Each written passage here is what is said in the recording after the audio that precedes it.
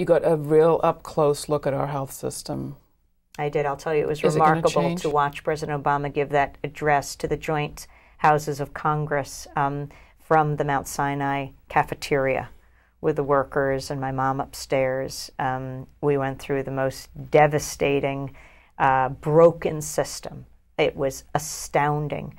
At first I thought we could leave her at night, but then we realized we had to sleep with her every single night to protect her from all of the errors and the lack of communication. It's beyond health insurance. And this It's is a good hospital. And this is considered one of the best hospitals in the country until we met this remarkable woman named Dr. Diane Meyer, who was one of the leaders of the palliative care movement in the country, and taught us what it means for a doctor to actually listen. Two things that patients need: a doctor who listens, or the doctors to listen, and how to deal with pain.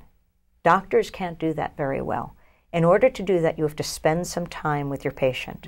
You have to hear what they're going through, because it is very difficult to heal. If you are going, pain makes you sicker.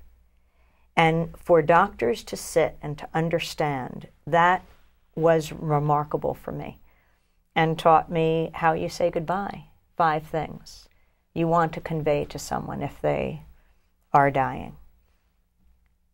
Thank you. Forgive me. I forgive you. I love you, and goodbye.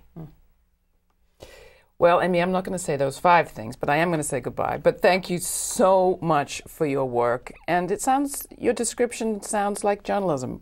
What do we need to heal is to listen, and you do it beautifully. And you speak, of course.